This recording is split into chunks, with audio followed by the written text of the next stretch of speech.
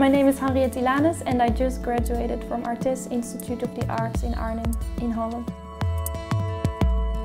I really like to collect a lot of different things and then combine them together.